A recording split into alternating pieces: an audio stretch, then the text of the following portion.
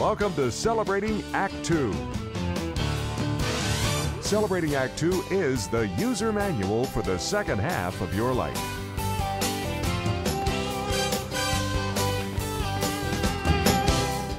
Welcome back to another session of the Founder's Log from Celebrating Act 2.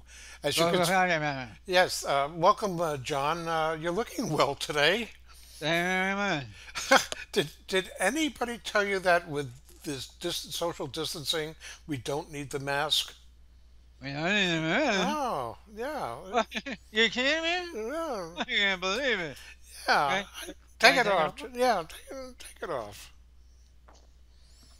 Maybe you should leave it on. Ah, what do you mean leave it on? Sorry, I couldn't resist that. You know, It feels better with it off. yeah, actually it looked better with it on. But, Thanks a lot. you know, with all this extra traffic on Zoom and Skype and the Yes. internet, Go to meeting and all, yeah, all yeah, of these. there's a little bit of lip sync issue. If you wear that, there'd be no problem. We wouldn't know that I'm out of sync. Yeah. So how are you today, John? Well, actually, I'm very good, and I know you're good. We've all been following the rules. Speaking of the Right? rules. I got this in the mail, Did you? and as you know, I kind of use my own judgment. So I think I might have missed. I skipped this rule, and I skipped that rule. Okay. But otherwise, I'm doing exactly what the president wants me to do. So you're following 8 of the 10 commandments. Well, those are the ones that dropped. They dropped and broke. Remember the Mel Brooks gag is Yeah, he comes with 15. Moses got 15 commandments, but he broke he dropped the third tablet and it broke. He said, "Okay, 10 commandments." Right. Anyway, we're doing well, and you know we're semi-country. We're beyond suburbs, so we really don't have any real close interaction with people. But the rules that I don't follow, it's not that I don't follow them. I'm judicious about going out. I don't feel that we have to literally stay in the house 24 hours a day. You're in a different situation. You're in a very small community, tight knit. Yeah. So we go out to the store. We're just careful. If there's a big crowd, we won't go into the store. But every store I've been to has been relatively empty, and people there are very well aware of keeping 6 feet or more. For instance, Home Depot. You know, you can roam the aisles and never find any help anyway. Mm. So that's not a problem. And when you go to the checkout, they have self-checkout, and they have a lady who But stays 6 to 8 feet away from you while she helps you. but on that It's self-checkout, do you bring your Clorox wipe or whatever you have and wipe the screen off, or you touch it with your meat hook that somebody else has touched? yeah, So, touch it, and then I go home and wash my hands. right. Yeah. Uh, So yeah. we're being cautious. We're following the rules. But as you know, I just feel that you have to be intelligent about these things. Well, just to make you feel a little bit better, even though we are more hunkered down than you are, Yes. we still go outside. We have a patio. We live in a retirement community, so there's not that much open space around us. But we'll go for a walk. We haven't done that yet, but we will. But the other day we got in our car and Oh, you went out. we ventured out? off the compound. Yeah. And we drove about 7 miles to watch nobody else on the road, or virtually nobody else on the road during traffic times, and went Yeah. to the post office. Not that we couldn't have left it in the mailbox in front of the house, but we wanted to mail 2 pieces of mail through the slot.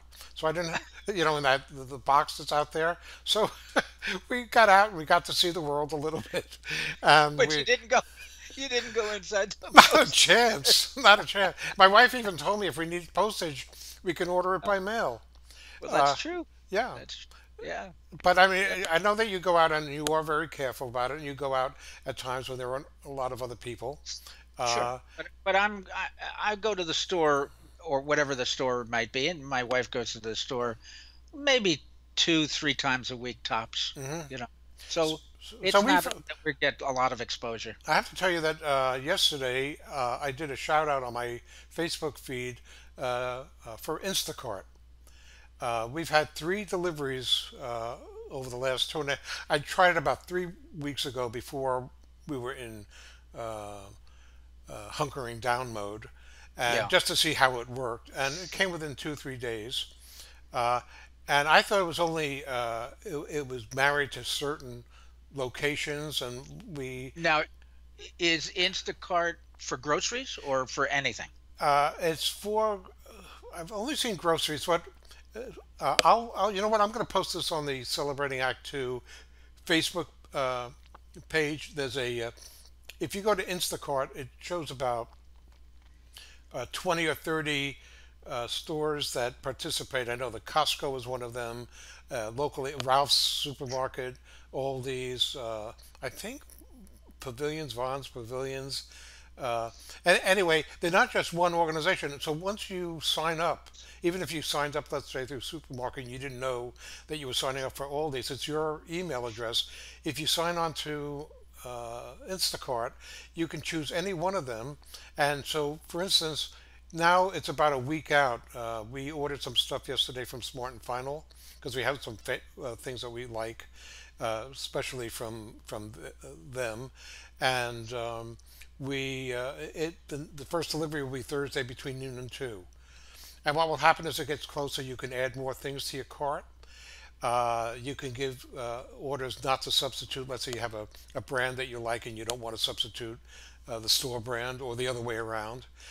So you can do that. And if they're out of it, then they will automatically pull it out of the order. I will tell you that I got confused and I put in an order for these fabric sheets that you throw into the dryer Yeah. from Costco, and it came, and they ordered both the Kirkland brand, which we prefer, or Bounce, because I thought they were out of Kirkland brand, so I ordered Bounce, and I got them both, and they were able to take it on their iPhone, take a picture of it, and it automatically deducted it from my order, so I didn't get charged for it. Wow, that's great. So And well, no, no, no, like I'm not done yet. And you can oh, order pardon me. wine. You can order Oh, like the most important thing. in California. You can do that. I don't think you can do that back east in some states. But then you just have to show your driver's license and then take a picture of that, so they never have to touch your hands. And the people are really nice. You know, they're taking a risk. They're driving around in their own civilian cars, but Right. they have. We've had, I think, three deliveries, and it's been great. So we haven't had to go. And my daughter goes out every so often, and she'll Good. pick up something. What's the name of it again, Art? I want to write this. Instacart. I Insta. N Okay. Stacart Sure. So dot dot com. this is like Grubhub for delivering restaurant. Yeah, they shop, and they Yeah. deliver, Good. That's great. and they really Um, keep in touch. And I'll put it again. I'll put it up on the Facebook Celebrating Act Two page, so that it'll be easier for people to understand what they can really choose from. sure. Good. It's interesting in times of crises. A lot of entrepreneurs will come up with service businesses like Instacart, and let's hope that that continues and grows after our crises go past us, and things get better. Other than our daily conversations, do you have any other instances of how technology or alternatives to social distancing Well, I has wanted to affected ask your you about life? my grandkids live right up the hill, so Uh, I see them and I know whether they're ill or not. Um, how about your grandkids? They're not quite as close as mine. Have you seen them at all, or are you avoiding them because kids pick up every disease at known to man? right, and so we have just well, we have two grown kids that we're in touch with on Facebook all the time, but the two younger ones who are only about 6 or 7 miles away are 5 and 7, and we've spoken to them on FaceTime a few times. But we had this great opportunity. Their mom and dad, Mike and Monica, drove them over to our house and double parked in front of our driveway, and we stood with the garage door open, and we waved to them, and they waved to us, and my son Mike dropped something off for us on the hood of our car, and I found something in the house they needed, so I put it on the hood of the car, and we both went there at separate times, and we had a nice about 10-minute visit, at least seeing them, Yeah. and Sure. so that was It, a we did it. it's a personal visit with a no man's land in between. Right. The hood of the car was no man's land. Mm.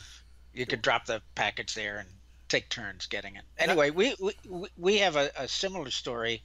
Um, my daughter Sarah and her husband Brian have, because they've got the grandkids up the hill. right. They're very well aware of the kids particularly picking up the virus. He's working from home now, and what they did is they were feeling, because they've been hunkered in place. So what do they call it? Shelter in place. Right. They've been following the rules for at least 2 weeks. What they did is they felt the need to get together with friends, and of course, all their friends felt the same thing. So they had a cocktail party, dinner party, Mm. but they did it online. They they they all got on Zoom at the same time. I don't know, 2 nights ago, I think. And Zoom, you can have 10, 15, 25 people up there. They all put it on the big screen in their TV, feed the computer feed into their TV, Right. so they can see, you know, all five couples having dinner, toasting each other, talking simultaneously as we are. So this online world of streaming has been very beneficial during this time. Well, speaking about that and how people are adapting, right now as we are taping this segment, my wife is in the other room on a Zoom meeting, and I think it's with some of her knitting friends, but I know that she's had two or three conferences, some of them lasting an hour or more, where they're things that she had never used Zoom before, totally Wow, new to that's her. great. That's and great. and so they're holding those meetings, and even I, and it looks like I'm going to be doing this 3 times a week. Our emeritus teacher, who teaches a Tai Chi class, which lasts for about 2 hours, and it's great exercise. And I miss that because I used to go to the gym 5 days a week, which I'm not doing anymore now at all. Plus, I would practice Tai Chi several times a week down at the beach, at a park in Dana Point, Right. and at the emeritus class. So they're running them by Zoom, and you we shut off the cameras so that we don't interfere with her picture being on it. It's one of the limitations of Zoom, and we shut off our mics so that we don't interfere with that. And I just stand there watching it. So happens on my computer screen, which is a large screen, but I know a lot of people use it on their tablet, iPad or tablet, or Yeah. a smartphone. And we on the practice session, because it doesn't start officially for next week, I think she had 70 people Wow, participating with her uh, that's great. via Zoom. How great is Yeah. that to be able to have somebody to lead dynamically, keeping you in shape? Yeah, and we've been very fortunate. This has really worked out well for us in the sense that, although I still love getting together with you in person, as I'm sure we will do Yeah. sometime soon, you and I, have been very productive using this Skype window in interviewing people for Celebrating Act Two. I Yeah. mean, we must have interviewed. Well, we didn't interview all of our regular contributors, but we did talk to John Mariani, Right. and we talked to Dr. Liz and Manny Maddie. Pacheco. Right. And next week we're going to talk to, or maybe this coming week, we're going to talk to Bill Jordan. Bill Jordan, Right. thank you very much. Embrace the boom, Bill Jordan. Ah. Shameless, Uh, a shameless plug for you, Shameless plug. Bill. So Yeah, you will now sit for interviews. he, he will have to. He's obliged now. Right. But so it's been very good for us. We've made good use of it. Yeah, yeah, I Maybe think two including this one, John, we've done 13 segments this ranging week. from 8 or 10 to 15 minutes. So, and some of them are really timely for COVID-19 situation Yes. we're in. By the way, everybody, please watch the our YouTube channel, um, YouTube slash YouTube.com/ Celebrating Act Two, With the number two, with the number because two, with the number two, right? because you're going to see some of these videos that we recorded this week, and some of them are very important. Particularly the Dr. Liz Right. uh, videos, I think, are very important. So you'll see those over the next few weeks. Um, but it's as good as we're doing. We're in Southern California, and I don't know how bad Los Angeles is. California is, I think, second in terms of cases to New York. Does that sound about right? Second, maybe, It could be between and Michigan. us and Washington, I think it goes, yeah, New York, California, uh, state of Washington. Washington, Michigan, like that. Um, so I get the impression, I don't know whether I'm right or wrong, that Los Angeles isn't as bad an area, isn't hit as hard by the virus as the Bay Area, And of San course, by the Francisco. time the few hours it'll take for us to finish this and put it out, everything has It'll all change. changed. But New York is the biggest hotspot. I think they have, and again, I don't know if I got this exactly right, but I think they have half of all the cases, Yeah, positive cases, in probably. the U.S. And of course, that's the New York City area, New York metropolitan area, northern New Jersey, southern Connecticut, Long Island, New York City. Right. And of course, our good friend John Mariani, our Yeah. contributing food and travel writer, is based in Westchester, A terrific which guy. has the number of cases second only to New York City. So Westchester's a hotspot, and if you recall, Westchester is a lower Westchester, New Rochelle, which was completely quarantined. And you grew up in that area, didn't you? I did. John and I went to school in New Rochelle, so we're very well aware of it. He only lives about 10 miles away from New Rochelle, Mm. in I can't remember the name of the town, but in lower Westchester, basically. And I wanted to check in with him to see how he's doing, because after all, we everybody is predicting a spike in the number of cases because it's going to get worse before it gets better. That's part of the thing. But they also are recognizing, they're explaining to us that because we don't have widespread testing, we really don't know the number of negatives. Mm. So we don't have a great comparison, I mean, we just know the number of positives. We don't know the number of negatives. So you don't know what the percentage is that people are being infected by. So there's a lot to learn. There's a lot that Sure. we have to worry about. But I wanted to check in with John, because he is in that just above that hotspot area. And I know we've got him on the line. John, good to see you. How are you guys dealing with the quarantine? Well, pretty much like everybody else, that I'm hunkered down. I don't go out of the house except for absolute necessities like going to the pharmacy or the food store. And we all look like every other ghost town in America at this point.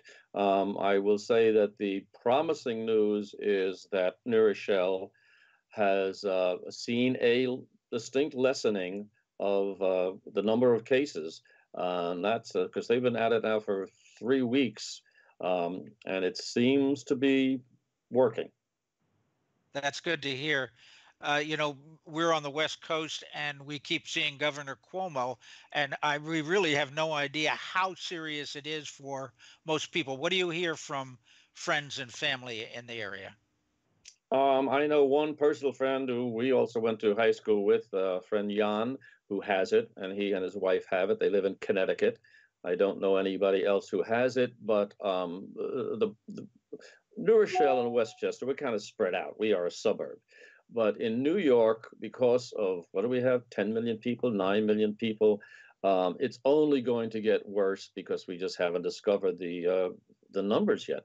And it's going to take a while. And people are living close in apartments and go up and down in elevators. And nobody's getting in taxis anymore, but it's going to take much longer. And the real problem, as Governor Cuomo, who has really shown his stuff in the last week, as he said, is being able to get hold of ventilators and equipment and doctors and nurses, because it's going to be an explosion.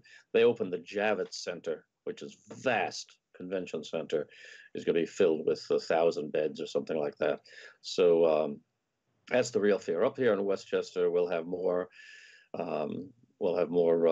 cases, but it's not going to be anything like the explosion in New York.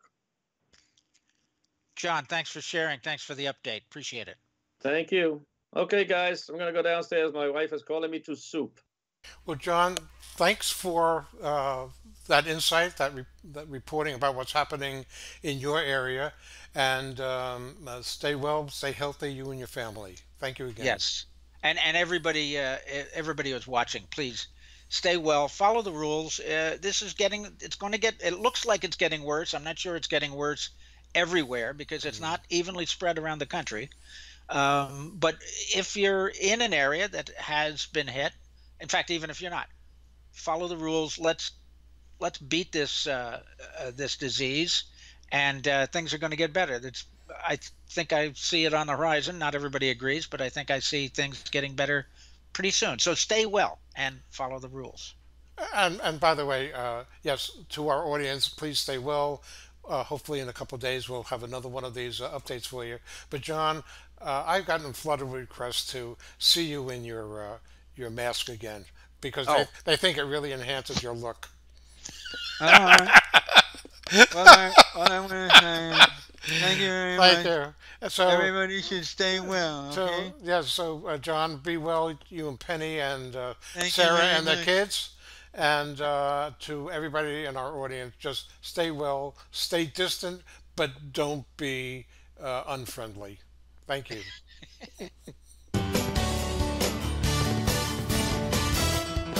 For more on Celebrating Act Two, visit our webpage, follow us on Facebook, subscribe to us on YouTube, and tell your friends. Celebrating Act Two is the user manual for the second half of your life.